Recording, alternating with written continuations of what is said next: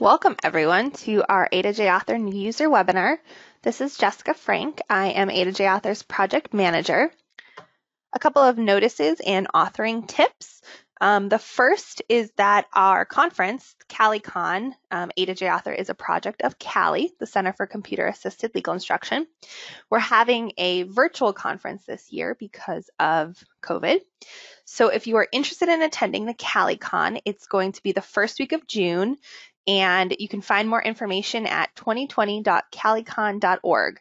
The focus is generally on legal education and technology, but those in the legal aid space and access to justice space will, there'll also be content for you. And so feel free to check it out. We'll have our speakers list up soon. And if you want to present at the conference, there's still that option too. All of that information is available under 2020.calicon.org. Also, in the news, LSC, and also mention that CaliCon is free. Usually we charge for the in-person conference, but we are not charging at all. It's 3 days. You can attend what you want to attend, different sessions, all completely free, so no harm in signing up to check it out.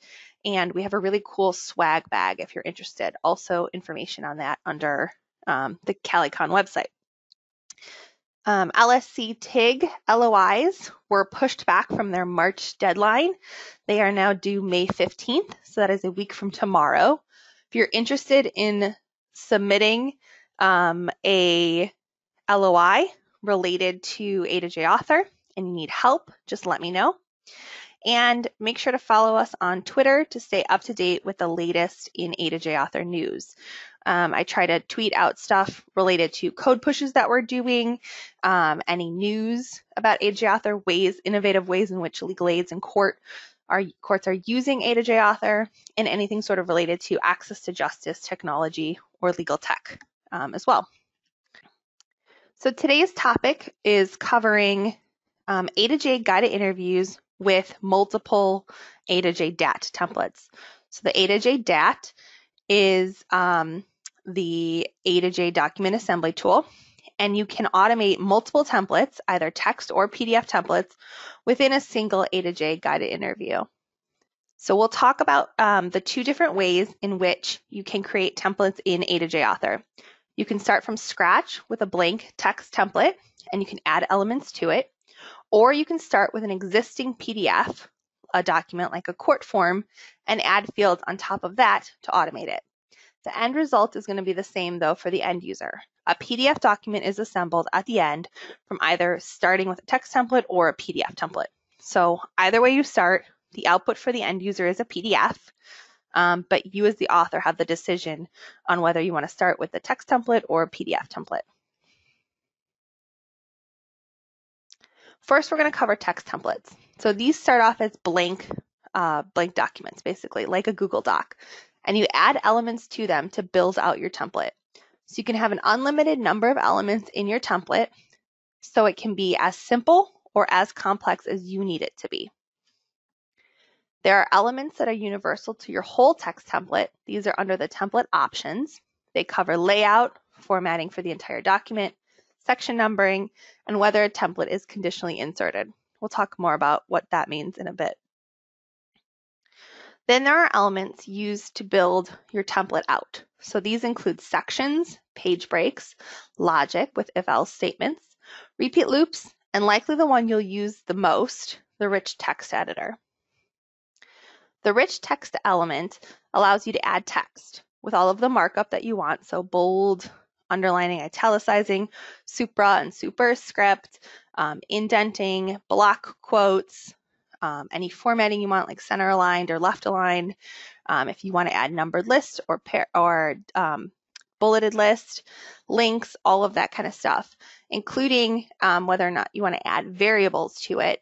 So here's where you're going to add the text, the formatting for your document, and the variables that you want to make up your ultimate document for your end user.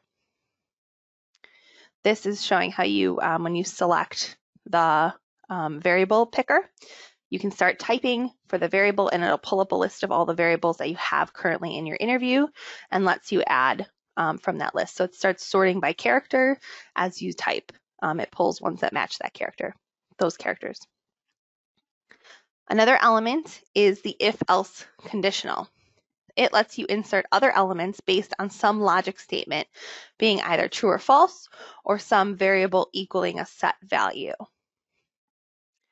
So this element lets you wrap other elements in an if-else statement. So this is further customizing your template for your end user. Note, something came up related to if-else statements and having rich text inside of an if-else. This week with one of our authors, they were looking to conditionally insert numbered paragraphs. So everybody was getting paragraphs 1, 2, and 3, but only some people got 4, and then everybody got 5 and 6. But they wanted the paragraphs to be numbered 1, 2, 3, 4 for those that didn't get that conditionally inserted one, and to be labeled 1, 2, 3, 4, 5 if they did get the conditional insert. The current status of the DAT right now is that your numbering, your paragraph numbering, is within one element.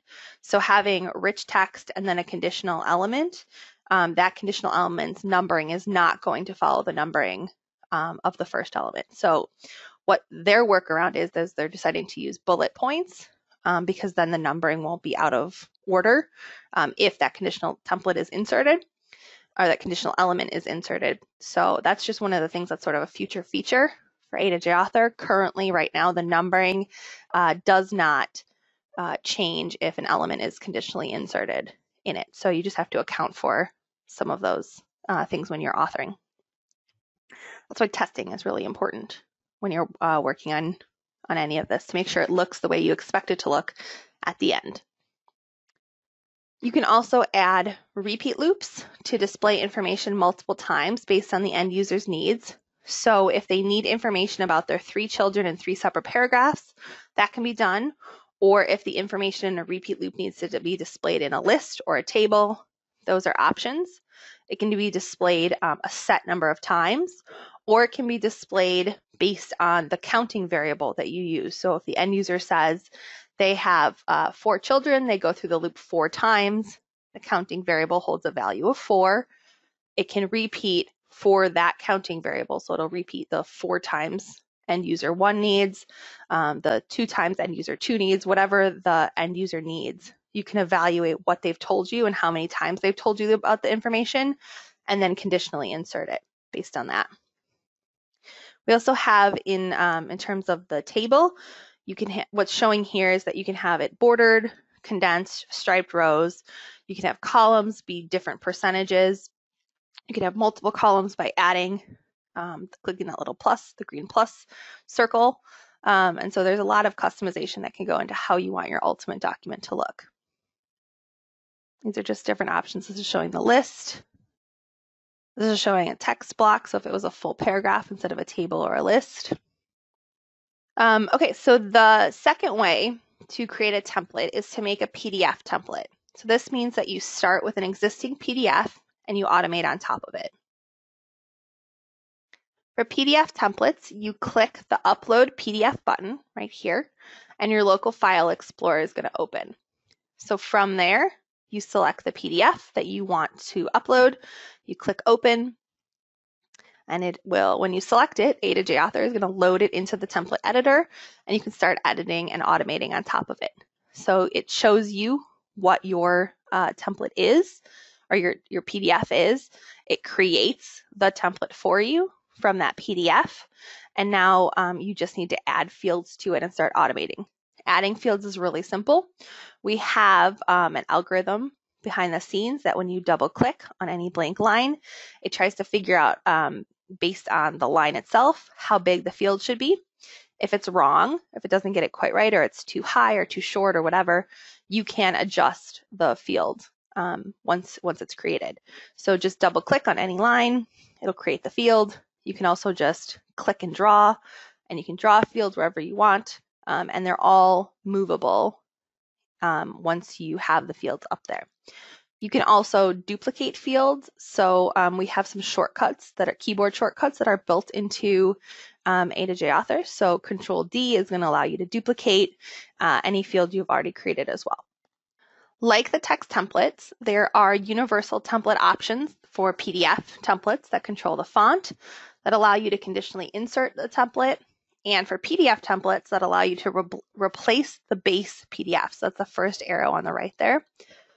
That means that if the underlying court form changes, like the court you're working with changes the formatting of a paragraph, or they move the caption around, something like that, you can replace the base PDF, the underlying picture that becomes the template, and just move any of the fields that you've already automated to their new placements. So basically this allows you to update the template based on any court form changes without having to start from scratch again and redo the work of automation that you've already done. So I think that's particularly helpful if your court is known to make small adjustments. You don't have to start from scratch again. You can just change that base PDF, move things around a little bit to fit, but all of the boxes are still there. All of the fields are in place. They all have the correct variables. They're all mapped to an existing question in an interview. All you're doing is sort of changing that back picture and making your old template fit the new base PDF. So on the screen also is one of the field options on the left. When you assign a variable, you can have it be a true/false checkbox, and you can have different checkbox styles. You can also tell A2J to make the check mark, the mark, if the variable is true or false, depending on what you need it to appear like on the form. The PDF template, in addition to plain text fields, can handle checkboxes and overflow text as well. If your end user's answer is going to be bigger, or you assume or think it might be bigger than the allotted space in the field, you can decide to append the entire thing to an addendum, just append the overflow, so it cuts it off and sends the rest to the overflow or to the addendum. Or you can have A2J author truncate the text and ignore any overflow. So those are options you as the author have to decide. Generally, authors are going to send overflow to an addendum because you'd hate to cut an end user's text off, but it might be something that the space only allows for X amount of characters, and that is all the end user gets. With this, you can also limit the number of characters an end user can type in the interview itself. So some of that, you can do some mitigation on the front end to prevent a lot of the overflow that might happen in the back end. If you think about the end user doesn't know how much space they have on the form, they theoretically haven't seen the form before that they're completing. And so you as the author can build that help into your interview in order to prevent any text overflow. But if there is, you can decide what to do with it. The A2J DAT PDF can handle multiple page PDFs too. So you're not limited to a single page document to use as your base PDF layer. You can have as many pages as you need as the court form requires for your PDF template. The DAT options we just discussed can be combined in multiple ways. So the DAT options, both the text template, the PDF template, multiple of either or a combination of them, these can all be combined in multiple ways to build your complete document assembly package within a single A2J Guided Interview. So templates live within an interview. Templates themselves cannot live independently of an interview. So the A2J Guided Interview is the host, is the main container, and the templates live within it. But you can have multiple templates within a single A2J Guided Interview. So this allows you to create a customized experience for your end user without having to maintain multiple interviews or sending your end user to different interviews. You don't have to do that sort of screening as to who's appropriate for what and if this is the correct interview for them. Once they get into, say, the divorce interview, everybody who wants to get a divorce in X state can do it because you have different questions for people who have children or have property or whatever. We're going to do alimony, and then you have the different templates associated and conditionally inserted based on their answers. So I mentioned this when we were talking about the universal template options for both text and PDF templates, but to make certain templates conditionally inserted, you check the little box next to the word conditional logic, and then you set the condition by which this template is going to get assembled. If it can, so the condition can be if a variable value is true or false, if it equals a certain value, if it does not equal a certain value, or if it's greater than or less than some value. So there are options on how you can conditionally insert it, and we hope we sort of covered all the scenarios.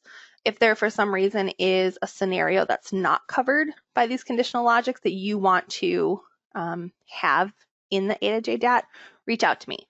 We're always open for suggestions from our authors. You all are the ones who are using the interviews the most and who are working with it in real life. And so we are always open for any bugs you find. Feel free to reach out to me, or any new features that you're interested in. Can't promise we'll get to them right away, but it goes into an issue queue. We try and get funding to do certain enhancements and bug fixes. And when that comes through, we work through the issue queue. So to practice what you've learned today, you can go to our sample exercise page. It's under the Learn tab at the top of a2jauthor.org. And then if you hover over Learn, you'll have the option to go to sample exercises, or you can follow the link here. And you can try your hand at automating an A2J guided interview with multiple templates. If you don't actually have a project to work on right now, I find it's best to use the sample exercises, and there's more than a dozen of them under that sample exercise page. This is just one of them, to really hammer in sort of what you've learned by attending this webinar, or to start working on A2J. I'm sort of a learn by doing person, and so it helps me to have something to work on once I learn a new topic or a new something to work to do in A2J Author, to have something to work on. And so I created these sample exercises to hopefully help all of you. They're all just completely made up. Some of them are real court forms that I have altered to be in the land or the state of A2J Author, like this one. Some of them are just really simple, basic ones. And there's always time estimates in the description of the sample exercise on how long I think it should take you, so you have an idea of what you're getting into before you get started. Okay, so before I go to questions, our next webinar is June 11th. It's not the first Thursday of June because we have our Cali conference that week, and so we're doing it the second week of June, so it's June 11th, the second Thursday at 11 a.m. Central. I do note on the Cali conference, so the Cali conference is free. The swag bag is not free. It's $25 if you want the really cool Cali swag. And then let me check the questions. If you have any questions, feel free to put them into the chat or the question box, and I'll take a look at them. I'm seeing one question is, can you now attach a form template, a PDF, to a text Word template? So you can have both a PDF template, yes, and a text template in a single A2J guided interview. So this is only those created in A2J Author, not if you've done a form template in Hot Docs and a Hot Docs Word template. So I'm not sure if Steve, if you're speaking specifically about the DAT or if it's any templates. So only within the DAT you can have both a PDF template and a text template in the same interview, but the text template is not Word-based. It's not like Hot Docs where there's an overlay to the Word toolbar. It's all created from scratch, more like a Google Doc internally to A2J Author. Are there any other questions?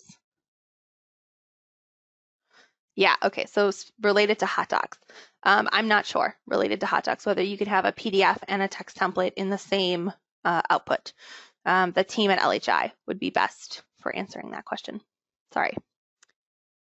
Okay, so if you all have questions or you're working on projects and you get stuck, or you have new things you want in A2J or bugs you find in A2J Author, you can always feel free to reach out to me.